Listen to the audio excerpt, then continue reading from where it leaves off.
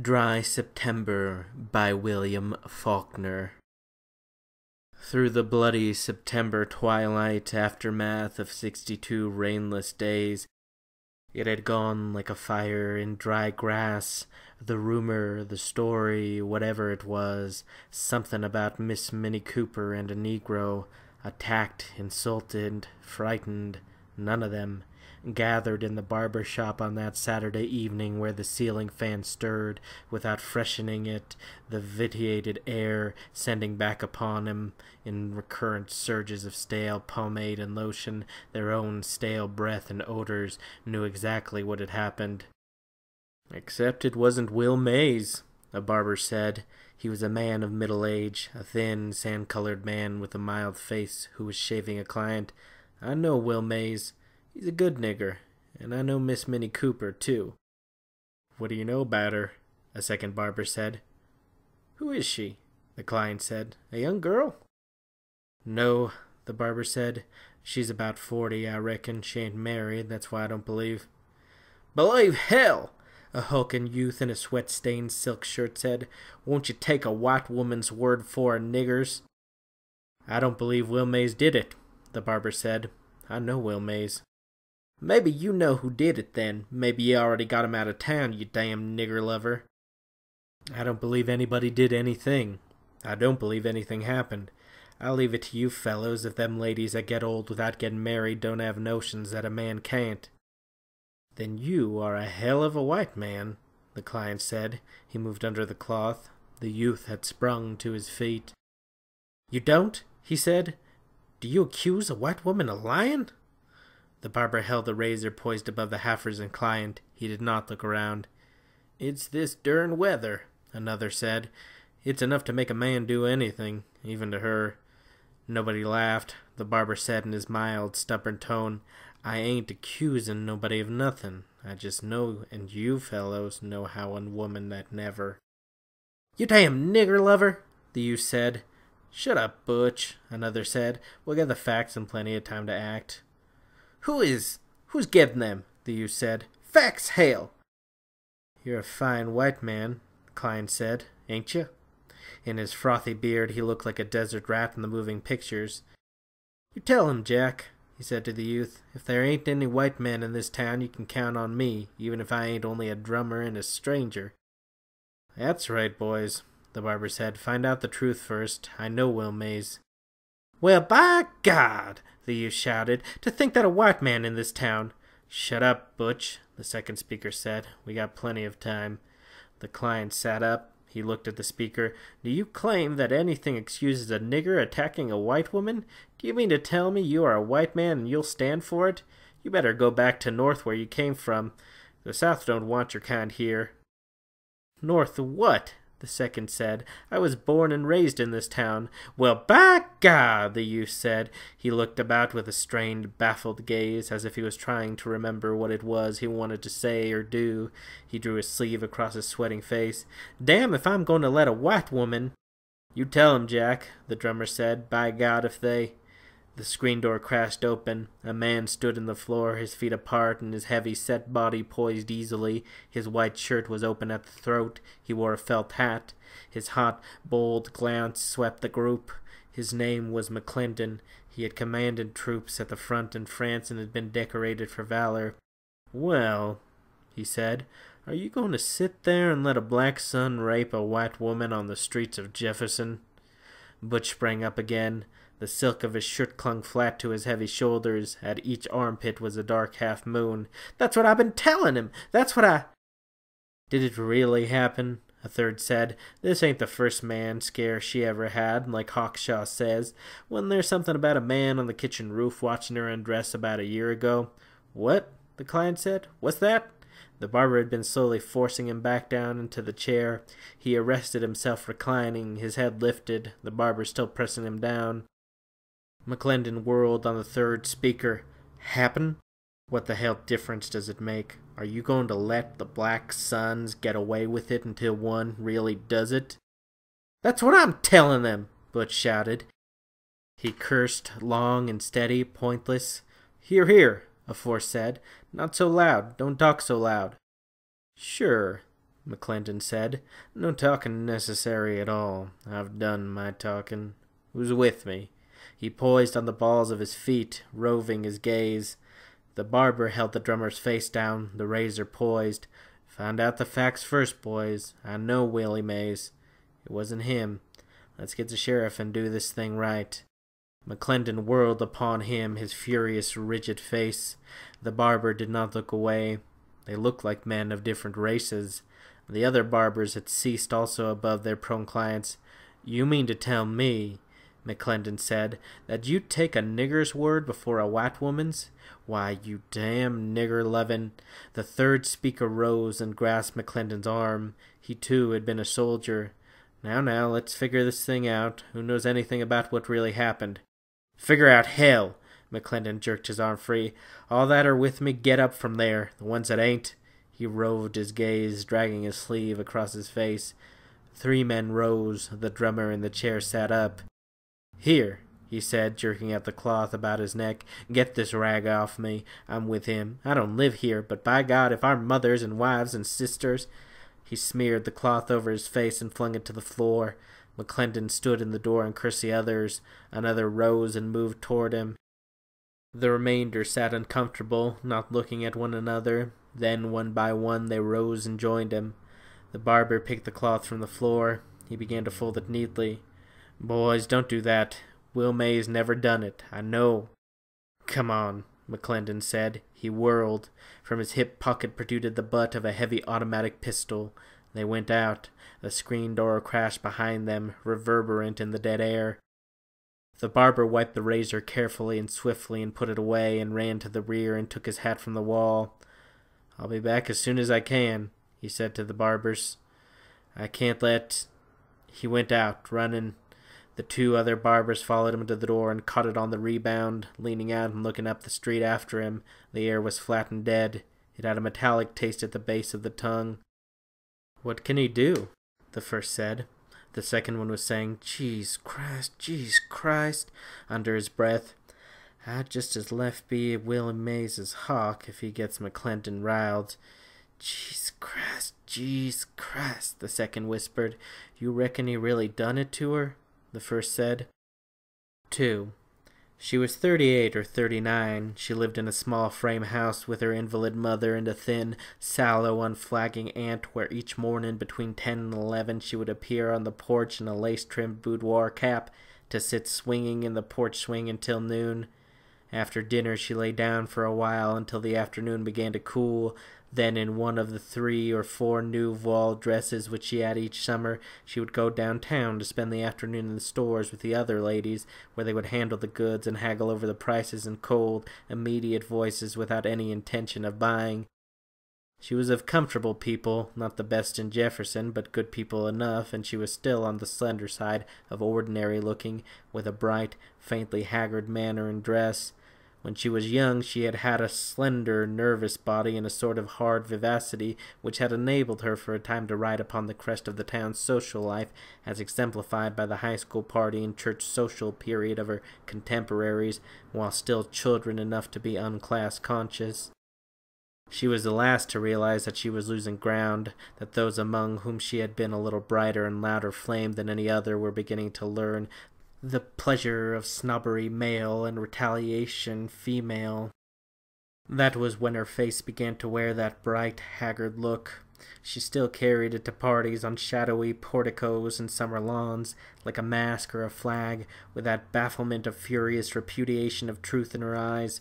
One evening at a party she heard a boy and 2 girls, all schoolmates, talking. She never accepted another invitation. She watched the girls with whom she had grown up as they married and got homes and children, but no man ever called on her steadily until the children of the other girls had been calling her Auntie for several years, the while their mothers told them in bright voices about how popular Aunt Minnie had been as a girl. Then the town began to see her driving on Sunday afternoons with the cashier in the bank. He was a widower about 40, a high-colored man, smelling always faintly of the barber's shop or of whiskey. He owned the first automobile in town, a red runabout. Minnie had the first motoring bonnet and veil the town ever saw. Then the town began to say, "Poor Minnie, but she is old enough to take care of herself." the other said. That was when she began to ask her old schoolmates that their children call her cousin instead of auntie. It was 12 years now since she had been relegated into adultery by public opinion, and 8 years since a cashier had gone to a Memphis bank, returning for one day each Christmas, which he spent at an annual bachelor's party at a hunting club on the river. From behind their curtains the neighbors would see the party pass, and during the over-the-way Christmas Day visiting they would tell her about him, about how well he looked, and how they heard that he was prospering in the city, watching with bright secret eyes her haggard, bright face. Usually by that hour there would be the scent of whiskey on her breath. It was supplied her by a youth, a clerk at the soda fountain. "Sure, I buy it for the old gal. I reckon she's entitled to a little fun." Her mother kept to her room altogether now. The gaunt aunt ran the house. Against that background, Minnie's bright dresses, her idle and empty days, had a quality of furious unreality. She went out in the evenings only with women now, neighbors, to the moving pictures. Each afternoon she dressed in one of the new dresses and went downtown alone, where her young cousins were already strolling in the late afternoons with their delicate, silken heads and thin, awkward arms and conscious hips, clinging to one another or shrieking and giggling with paired boys in the soda fountain when she passed and went on along the serried store fronts, in the doors of which the sitting and lounging men did not even follow her with their eyes any more. 3. The barber went swiftly up the street where the sparse lights insects swirled, glared in rigid and violent suspension in the lifeless air. The day had died in a pall of dust. Above the darkened square, shrouded by the spent dust, the sky was as clear as the inside of a brass bell. Below, the east was a rumor of the twice-waxed moon. When he overtook them, McClendon and 3 others were getting into a car packed in an alley. McClendon stooped his thick head, peering out beneath the top. "Change your mind, did you?" he said. "Damn good thing. By God, tomorrow when this town hears about how you talked tonight." Now, the other ex-soldier said. "Hawkshaw's all right. Come on, Hawk. Jump in." "Well, May's never done it, boys," the barber said. "If anybody done it, why, you all know well as I do there ain't any town where they got better niggers than us. And you know how a lady will kind of think things about men when there ain't any reason to, and Miss Minnie anyway." Sure, the soldier said. "We're just gonna talk to him a little, that's all." "Talk hell," Butch said, "when we're through with the—" "Shut up, for God's sake," the soldier said. "Do you want everybody in town?" "Tell them, by God," McClendon said. "Tell every one of the sons that'll let a white woman—" Let's go. Here's the other car." The second car slid, squilling out of a cloud of dust at the alley mouth. McClendon started his car and took the lead. Dust lay like fog in the street. The street lights hung, nimbused as in water. They drove on out of town. A rutted lane turned at right angles. Dust hung above it too, and above all the land. The dark bulk of the ice plant, where the Negro Maze was the night watchman, rose against the sky. "Better stop here, hadn't we?" the soldier said. McClendon did not reply. He hurled the car up and slammed to a stop, the headlights glaring on the blank wall. "Listen here, boys," the barber said. "If he's here, don't that prove he never done it? Don't it? If it was him, he would run. Don't you see he would?" The second car came up and stopped. McClendon got down. Butch sprang down beside him. "Listen, boys," the barber said. "Cut the lights off," McClendon said. The breathless dark rushed down. There was no sounds in it save their lungs as they sought air in the parched dust in which for 2 months they had lived. Then the diminishing crunch of McClendon's and Dutch's feet, and a moment later McClendon's voice. "Will! Below the east, the wan hemorrhage of the moon increased. It heaved above the ridge, silvering the air, the dust, so that they seemed to breathe, live in a bowl of molten lead. There was no sound of night bird nor insect, no sound save their breathing and a faint ticking of contracting metals about the cars. Where their bodies touched one another, they seemed to sweat dryly, for no more moisture came. "Christ!" a voice said. "Let's get out of here!" But they didn't move until vague noises began to grow out of the darkness ahead. Then they got out and waited tensely in the breathless dark. There was another sound, a blow, a hissing expulsion of breath, and McClendon cursing in an undertone. They stood a moment longer, then they ran forward. They ran in a stumbling clump as though they were fleeing someone. "Kill him! Kill the son!" a voice whispered. McClendon flung them back. "Not here," he said. "Get him into the car." "Kill him! Kill the black son!" the voice murmured. They dragged the Negro to the car. The barber had waited beside the car. He could feel himself sweating, and he knew he was going to be sick at the stomach. "What is it, captains?" the Negro said. "I ain't done nothing. Told God, Mr. John." Someone produced handcuffs. They worked busily about the Negro as though he were a post, quiet, intent, getting in one another's way. He submitted to the handcuffs, looking swiftly and constantly from dim face to dim face. "Who's here, captains?" he said, leaning to peer into the faces until they could feel his breath and smell his sweaty reek. He spoke a name or two. "What you all say I done, Mr. John?" McClendon jerked the car door open. "Get in," he said. The Negro did not move. "What you all going to do with me, Mr. John? I ain't done nothing. White folks, captains, I ain't done nothing. I swear 'fore God." He called another name. "Get in," McClendon said. He struck the Negro. The others expelled their breath in a dry hissing and struck him with random blows, and he whirled and cursed them and swept his manacled hands across their faces and slashed the barber upon the mouth, and the barber struck him also. "Get him in there," McClendon said. They pushed at him. He ceased struggling and got in and sat quietly as the others took their places. He sat between the barber and the soldier, drawing his limbs in so as not to touch them, his eyes going swiftly and constantly from face to face. Butch clung to the running board. The car moved on. The barber nursed his mouth with his handkerchief.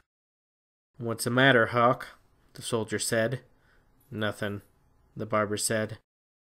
They regained the high road and turned away from town.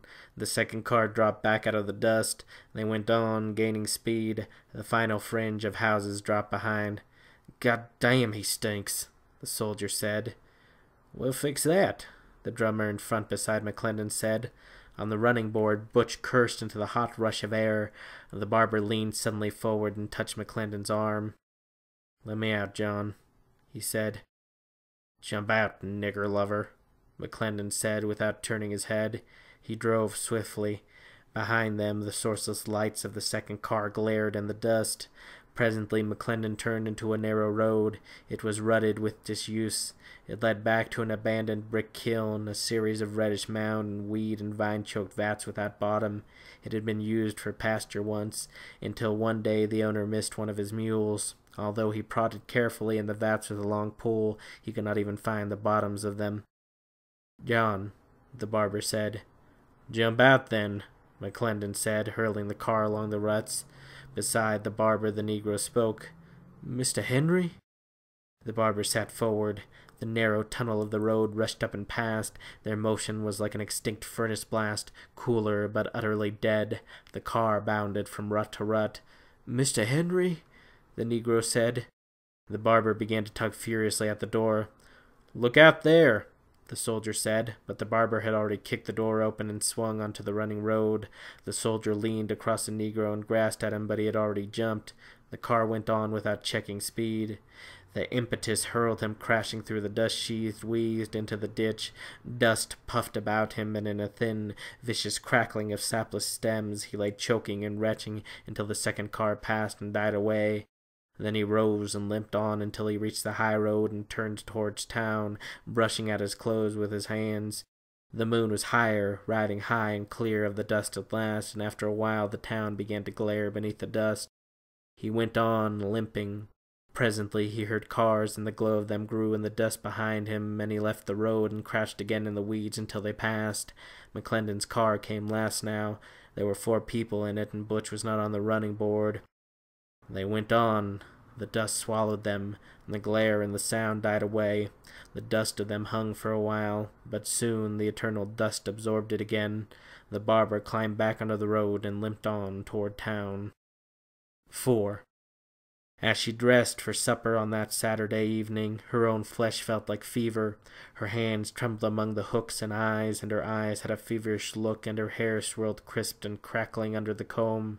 While she was still dressing, the friends called for her and sat while she donned her sheerest underthings and stockings and a new voile dress. "Do you feel strong enough to go out?"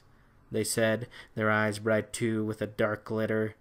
"When you have had time to get over the shock, you must tell us what happened, what he said and did, everything."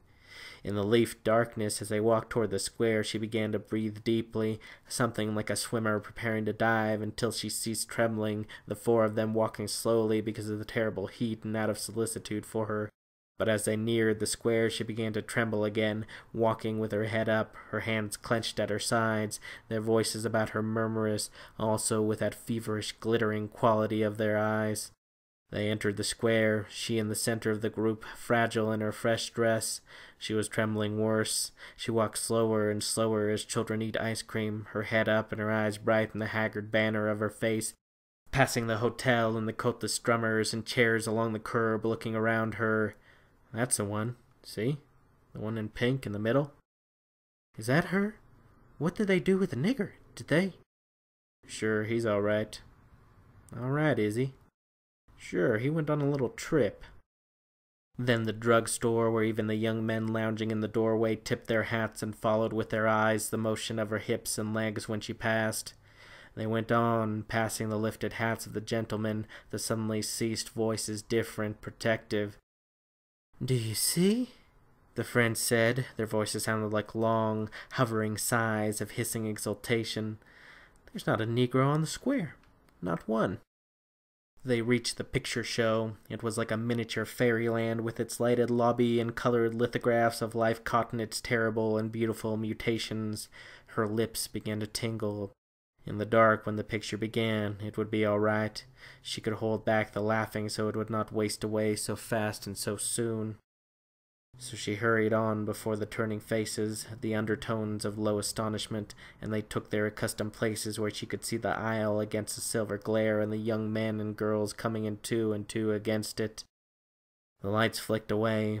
The screen glowed silver, and soon life would begin to unfold, beautiful and passionate and sad, while still the young men and girls entered, scented and sibilant in the half-dark, their pared backs and silhouette delicate and sleek, their slim, quick bodies awkward, divinely young, while beyond them the silver dream accumulated, inevitably on and on. She began to laugh, and trying to suppress it, it made more noise than ever. Heads began to turn. Still laughing, her friends raised her and let her out, and she stood at the curb, laughing on a high, sustained note until the taxi came up and they helped her in. They removed the pink voile and the sheer underthings and the stockings and put her to bed and cracked ice for her temples and sent for a doctor. He was hard to locate, so they ministered to her with hushed ejaculations, renewing the ice and fanning her. While the ice was fresh and cold, she stopped laughing and lay still for a time, moaning only a little. But soon the laughing welled again, and her voice rose screaming. "Shh! Shh!" they said, freshening the ice pack, smoothing her hair, examining it for gray. "Poor girl!" Then to one another, "Do you suppose anything really happened?" Their eyes darkly aglitter, secret and passionate. "Shh! Poor girl! Poor Minnie!" 5. It was midnight when McClendon drove up to his neat new house. It was trim and fresh as a birdcage and almost as small, with its clean green and white paint. He locked the car and mounted the porch and entered. His wife rose from a chair beside the reading lamp. McClendon stopped in the floor and stared at her until she looked down. "Look at that clock," he said, lifting his arm, pointing. She stood before him, her face lowered, a magazine in her hands. Her face was pale, strained, and weary-looking. "Haven't I told you about sitting up like this, waiting to see when I come in?" "John," she said. She laid the magazine down, poised on the balls of his feet. He glared at her with his hot eyes, his sweating face. "Didn't I tell you?" He went toward her. She looked up then. He caught her shoulder. She stood passive, looking at him. "Don't, John. I couldn't sleep. The heat. Something. Please, John, you're hurting me." "Didn't I tell you?" He released her and half struck, half flung her across the chair, and she lay there and watched him quietly as he left the room. He went on through the house, ripping off his shirt, and on the dark, screened porch at the rear he stood and mopped his head and shoulders with the shirt and flung it away. He took the pistol from his hip and laid it on the table beside the bed, and sat on the bed and removed his shoes, and rose and slipped his trousers off. He was sweating again already, and he stooped and hunted furiously for the shirt. At last he found it and wiped his body again, and, with his body pressed against the dusty screen, he stood, panting. There was no movement, no sound, not even an insect. The dark world seemed to lie stricken beneath the cold moon and the lidless stars.